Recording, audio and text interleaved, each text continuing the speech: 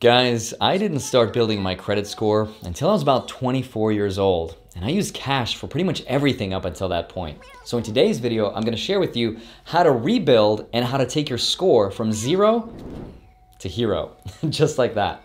Actually, what is my credit score? Oh wow, almost 800. Not quite perfect, but I'm on the way to being free.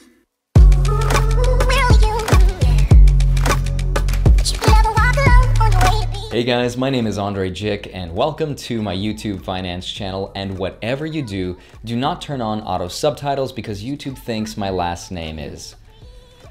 Thanks, YouTube. So in today's video, we're gonna be talking about credit cards. And I know there's a ton of these videos out there on YouTube, but hopefully none quite like this one, because by the end of this video, I'm gonna give you an actionable step-by-step plan for repairing your broken credit or building it from 0 all the way up to 750 and beyond. I'm gonna show you the best credit cards to do all of that with. And by the end of it, credit card companies are kind of gonna hate you for knowing some of this stuff. So there go all of my non-existent sponsorships on my channel. Now, before we get started, I wish someone had shown some of these perks to me because I would have actually been excited about building my credit. So the first thing we're gonna talk about is the benefits. You may have heard about some of these, but I bet you haven't heard of all of these. And lastly, I wanna mention that all of the stuff inside this video is completely 100% free, and I don't want you getting into debt, and you won't be if you follow all the steps. So let's get started with the benefits. So cash back, starting off with everybody's favorite, is 5% cash back on things like groceries, gas, and retail. You can then use that money as credit to pay your monthly balance. And that word you're gonna hear a lot throughout this video and generally throughout the credit world. And that means how much money you owe at the end of every single month. Roadside assistance. Not a lot of credit card companies advertise this one because they don't want you to know about it, but many major banks like Citibank, Chase, Capital One, and Visa all offer roadside assistance. And this can include boosting your dead battery, helping you with a flat tire, delivering fuel to you in case you run out of gas, or towing your car entirely if it just breaks down in the middle of the freeway. And the best one, and my favorite, if you're an idiot like me and you lock yourself out by leaving your keys in your car. All you have to do is call them up on that number on the back of the credit card and they'll come and help you right away. Hello, that's me again. I left my keys in the car. Come help. Travel rewards. Now, some credit cards, instead of giving you cash back, for every dollar you spend, they'll actually give you a mile of travel to use towards any vacation. And I know that you know some people that have traveled the world with their credit card, but I bet what you didn't know is something called credit card churning.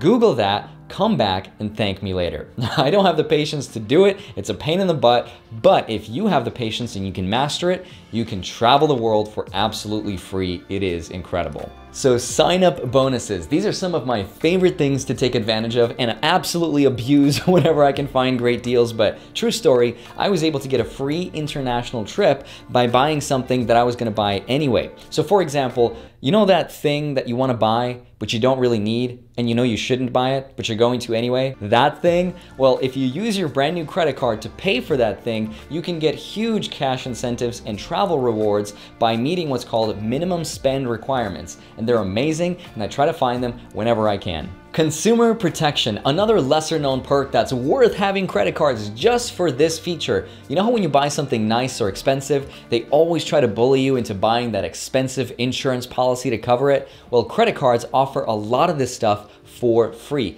Like for example, car insurance. A lot of credit cards offer up to $50,000 of rental car insurance coverage, which means that covers pretty much the entire cost of the car. So when Corey and I went on our trip to Big Sur, they actually asked us if we wanted to pay an extra $50 per day. Mind you, the car costs $40 a day. They wanted us to pay $50 a day for their coverage. We declined because we paid with our credit card and we knew that was built in and free. Free and simple. So take advantage of this lesser known perk. And the other one is airlines. They're notoriously bad and they charge us hundreds of dollars for the privilege of canceling or modifying our trip. But guess what? Credit cards can cover these fees up to $1,000 per year. So the next time that you book your trip, you don't have to get that cancellation policy Don't waste your money on that. Your credit card has you covered. Foreign transaction fee coverage. Now, if and when you travel, some credit cards, like the Amazon Prime credit card that I have here, charge you 0 foreign transaction fees, which is great because last time I traveled to Hong Kong, I lost my iPhone, had to buy a new one, and I could have paid as much as 3% on the entirety of that purchase price, which I did because I didn't have that credit card. So when you travel abroad, make sure to use one of these. Warranty. So let's say you buy something expensive, like a lens, and then you accidentally smash that like button. Wait. I'm just kidding. It's a coffee mug. So your credit card can replace that item up to 1 year after purchasing it, or double your original warranty if the item is stolen or damaged. And I would say American Express has the best perks for this. So after we build your credit score, and I promise we're about to get into it, I'm almost done with the perks, get yourself an Amex. So hopefully by now I've done a decent enough job at convincing you why you need to play this very, very important game. And when you beat this game, you get this perk or this achievement unlocked that allows you to save tens of thousands of dollars, if not well over $100,000 when you buy things like a car or ultimately try to find lending for a house. That is huge, guys, and it's just one of those things when you find that house, and if you haven't played and beat that game, it's simply too late, and it's gonna cost you for not having beat that game earlier. And unfortunately, there's no shortcuts, unlike in a video game. There's no glitches you can take advantage of. You just have to play the game for a while and know what the rules are. And if you're still skeptical and you're wondering, how are they able to offer all this stuff for free, and how do they make money, really? Well, they make their money off of people who don't watch these kind of YouTube videos. They make their profits off of ignorance and laziness, and you are neither. If you've made it this far, you've basically already won. So now let's get you started and get you up to speed on how to play this game. All right, finally, let's build your credit score. In order to do it, you first need what's called credit worthiness. And in order to have credit worthiness, you need a credit card.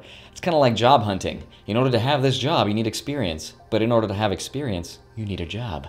It's a catch-22, so here's what you do. So first, regardless if you're rebuilding credit or starting from zero, get yourself a secured credit card. Now, I started with Capital One Secured, and that's what I recommend you do as well. Now, I've left links in the description below this video where you guys can do all the clicking, and I've done all the homework for you. All the resources are there, but I started with that, and I gave them $1,000 of my own money.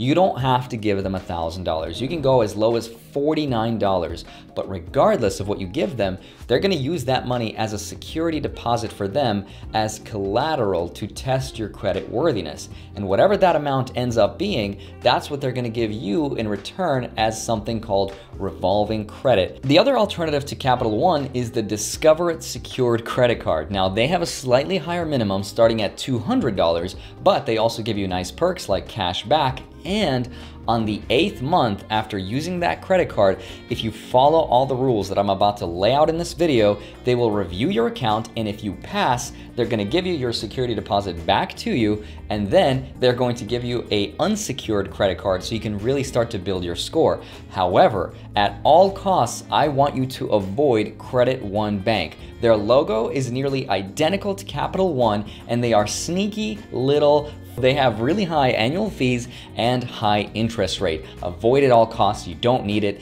Please be careful. So regardless of whichever credit card you choose, once you receive it, congratulations, you have taken the first step to building your credit score. Now let me explain the rules of this game. And it is a game. It's the worst kind of game because it's not fun, it's not addicting, nobody explains the rules, and you have to play it because all of your other friends are playing it. It's basically Minecraft. So here's what I want you to do. The first and most important thing is never carry a balance, and always pay off your credit card in full every single month, no matter what. This is the first level we have to beat, and it accounts for 35% of your entire score, which is huge. The first thing I want you to do after receiving that secured credit card is go online, it's super easy, set up auto pay, that way you'll never forget, because if you don't, you will forget. Because I did. But the great thing is, if you forget once, that first month is something called the grace period. All you have to do is call them up and be like, hey guys, I'm really sorry. And you do have to apologize, and they'll forgive that one time. But after that, So the next level you have to beat is level 2, and that is the utilization rate, which means the amount of money that you use every single month versus how much money you have access to. And if you want that excellent score, you should use no more than 10% of your total monthly allowance. So going back to that secured card you initially got, if you put in $100 and that's how much they gave you back as revolving credit, you should use no more than 10% of that, or $10 a month for an excellent credit score. So that's why I explained, depending on how much flexibility you want, like let's say if you want to buy groceries and food with it,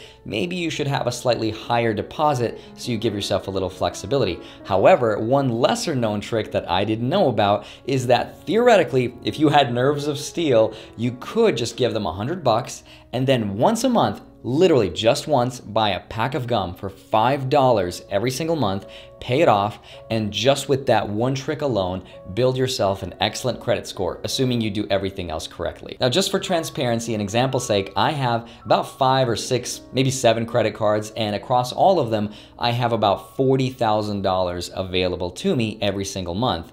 That means I should be spending no more than $4,000 or 10% of it. This accounts for 30% of your entire score, which is huge.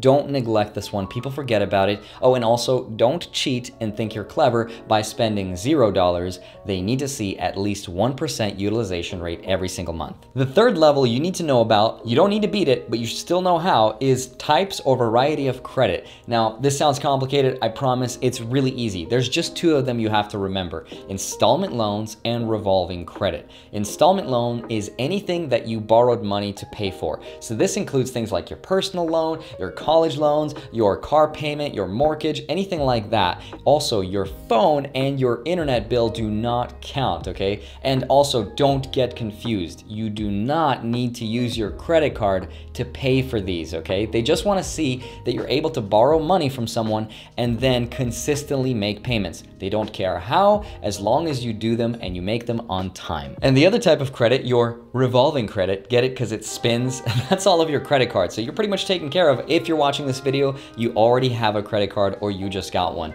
Now, both of these, installment loans and revolving credit, make up just 10% of your entire score. So please, don't go buying something and getting yourself into debt just to please your credit score. You don't need it to build an excellent score. And the fourth level to master is the number of inquiries. Now, when I first started applying, I applied to 8 credit cards, Cause I'm dumb. and I got declined by all of them. And they make up 10% of your credit score. So anytime you inquire about borrowing money, they inquire about your credit report and your score, and that dings you. And again, although it's only 10%, they add up fast. And the worst part, they take 24 months or 2 years to fall off your report. In fact, I still have 2 of them waiting to fall off of my report. So at any given time, please don't apply to more than 2 credit cards at any given time. Trust me. And the last level to beat is kind of the ultimate boss, and that is age of history. This is the one that hurts me the most because my history is pretty young, but you can get to 700 and beyond with just 1 year.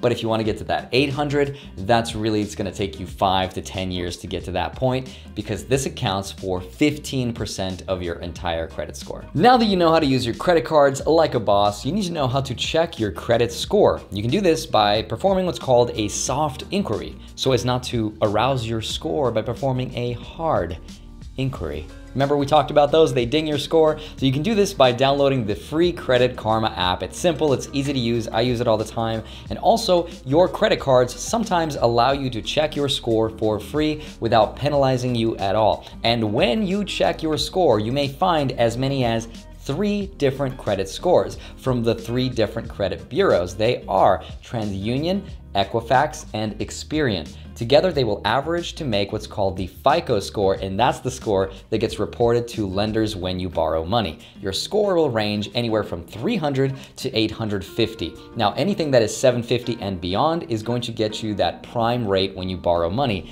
Anything that is above 750 is just for showing off. So quickly, here are some things that do not affect your credit score whatsoever. How much money you have doesn't matter. How much money you make doesn't matter. I used to think it mattered, but it absolutely doesn't. Smashing the like button. It doesn't matter to them, but it matters to me, so smash the like button. Using debit cards or gift cards to build your score. No, they will not. And lastly, using your credit card at a gas station. No, it will not hurt your score. And if you follow all of these steps for 9 months to 1 year, at the end of that, your credit score should shoot up to 700 and beyond, at which point you're going to get flooded every single month with credit card offers and banks throwing money at you. For the most part, I want you to say no. Keep playing this game like PewDiePie, and you never know when you're gonna need your credit score to buy that overpriced house you really don't need. All right, guys, love you all. See you very soon. Please smash the like button and subscribe. My life depends on it. Okay, bye. Love you all. Bye. I came straight through the dirt, my sleeves pulled up, my head held high. No shirt, no shoes, but a beating heart, and I made sure that my tongue was tied. Try to shut up and just put up with all the lies they told. Guess this is what it's like when you grow up. I'm feeling old. Some say it's normal when you get formal. It comes with age, what a mistake. Cause when I was a kid, I dreamt of something greater, like standing on a stage and hearing all those people shout my name. But now I'm hanging low and looking for someone to blame. So I'm not gonna lose myself. I'll be standing high and I'll win the fight. Not gonna lose myself. And I wanna know, yeah, I wanna know. I could come through the fire, I could conquer the night. If I could make it, if I tried to drive the red lights, I could just stay the same or be winning the game. I'll be standing high and I'll win the fight. I don't know if I can make the days go by like this right now. I don't know if I can make it when I walk alone. I don't know if this road is too long. Guess I'll make it somehow.